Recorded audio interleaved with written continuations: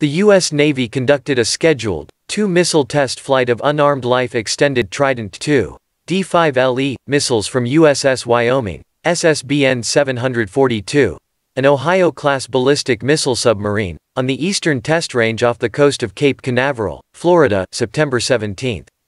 This successful test was part of a demonstration and shakedown operation, designated DASO 31.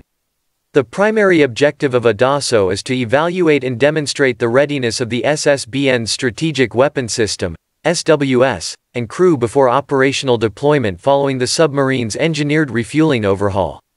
The DASO test, and others like these, underscore our readiness and capability for 21st-century strategic deterrence, said Rear Admiral Thomas E. Ishii, USS TRATCOM Director of Global Operations.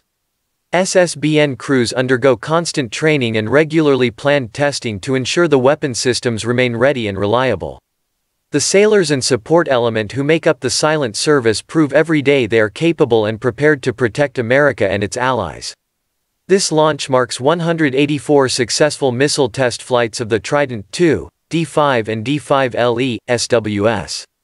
Today's, September 17th, test demonstrates the unmatched reliability of our sea-based nuclear deterrent, which is made possible by a dedicated team of military, civilian and industry partners who bring expertise and dedication to the mission that is truly extraordinary, said Vice Admiral Johnny R. Wolfe, Director of the Navy's Strategic Systems Programs. Further, this same team is now developing the next generation of the Trident strategic weapon system, which will extend our sea-based strategic deterrent through 2084. The Trident strategic weapon system is highly accurate and reliable. The Trident II, D5, missiles recently underwent a life extension program to address potential impacts from aging and obsolescence.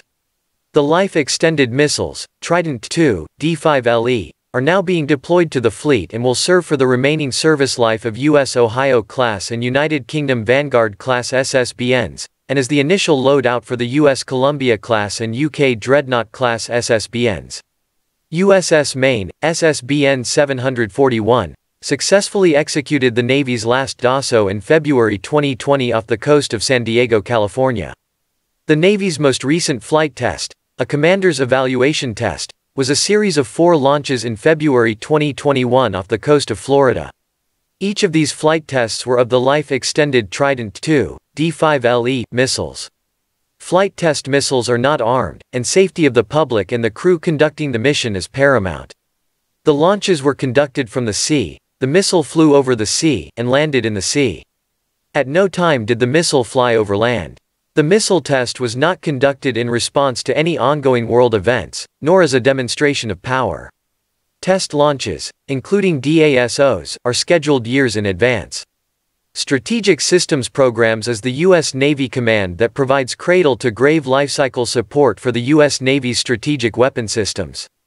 This includes training, systems, equipment, facilities and personnel responsible for ensuring the safety, security and effectiveness of the nation's submarine-launched ballistic missile, SLBM, Trident II, D5LE, strategic weapon system.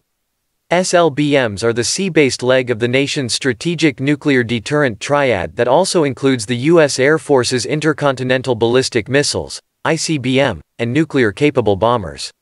Each part of the triad provides unique capabilities and advantages. The sea-based leg makes up the majority, approximately 70%, of the U.S.'s deployed strategic nuclear deterrent triad. The SLBM is the most survivable leg of the triad, provides a persistent presence, and allows for flexible concepts of operations.